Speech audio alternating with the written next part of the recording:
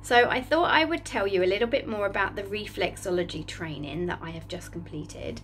So reflexology is something I always knew from when I was very starting out in the beauty industry that it was going to be something that I'd progressed onto, but it used to take a good 2 years of training for lessons, case studies and everything to be able to become qualified, and it tended to be an area that perhaps someone specialised in, and I was always so busy working, doing lots of different things and learning lots of different skills that it wasn't something that I just solely wanted to focus on. So now I'm quite established with all those sort of treatments. I was thinking, yeah, okay, the next stage on is to make sure I've got this reflex qualification, and obviously it's opened up now for us to do online training. So I've managed to do all my theory, which was extremely intensive. It was like going back to college and refreshing my memory on all of the body's systems, the endocrine system, respiratory, nervous, circulatory system, and the way the hormones are released and what part of the body releases these hormones and regulates things and produces stuff. So it was actually, like I say, very hard pounding, but very refreshing at the same point, that it's actually encouraged me to use more of that thinking in other treatments as well. But it's then managed to give me training and an assessment through a practical, which luckily was very simple as well. I've done Thai foot massage for years, which has incorporated reflexology movements, and I've also done a foot zone treatment that I did years ago as well, which was all based on the principles of reflexology but not yet qualified as a reflexologist.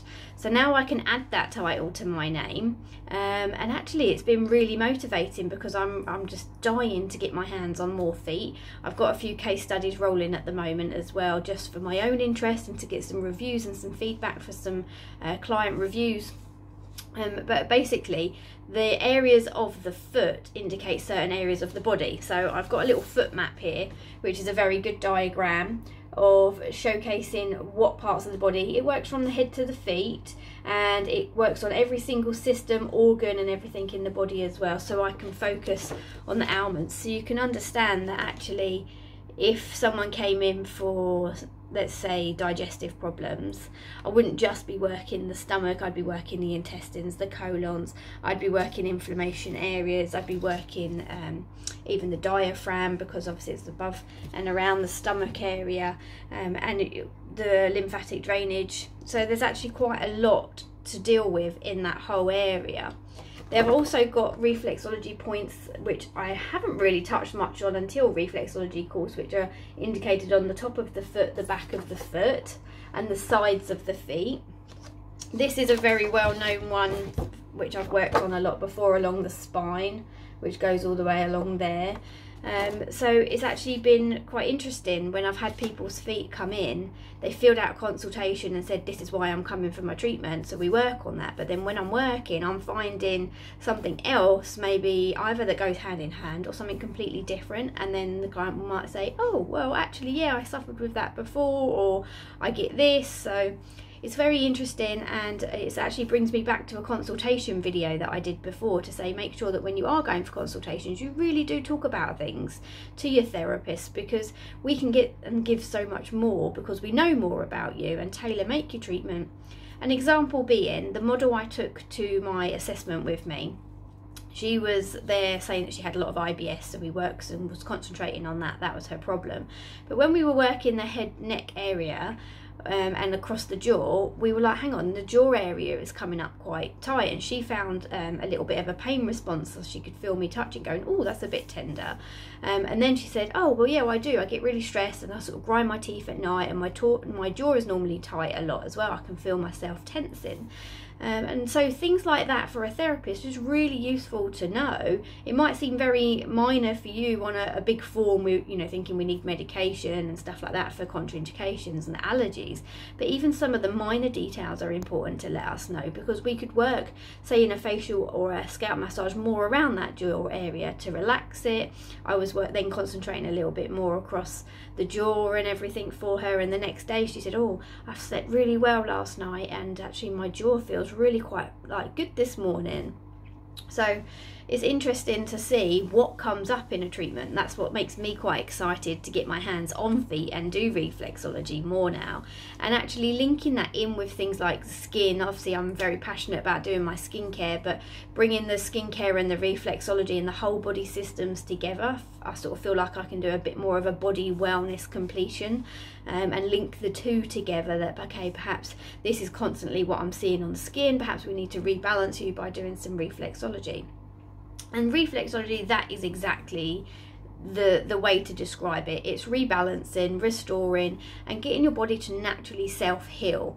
Our bodies are completely amazing at functioning and doing things that sometimes, you know, are not an automated sort of response. We are constantly doing things in our body we don't even realize and we take for granted, and we don't look after it enough sometimes. The stress, the diet, the lifestyle, the pressure that we're under sometimes now as well, and our bodies haven't actually changed that much in all the years in how we actually function and heal and live. And you know, cells are dividing and the sort of metabolism is still going.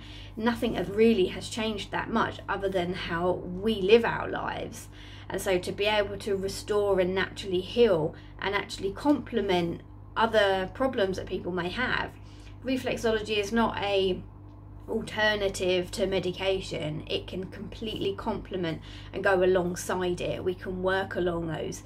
A lot of people say with IBS might be on medication for that, or say even advanced Crohn's disease, they might be on medication for it, but we could still help relax and ease their body into it and re-energize it and get the functions working, and work alongside that treatment as well to try and help relieve some of the stress and the symptoms that they receive because of this illness.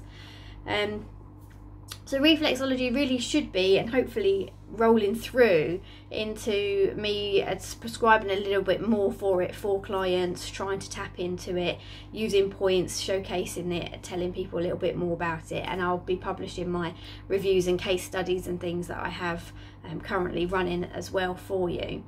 But on my menu, I've had Thai foot massage for some time, and I need to make a distinguish sort of between the two. And reflexology is so much more in depth, so much more involved.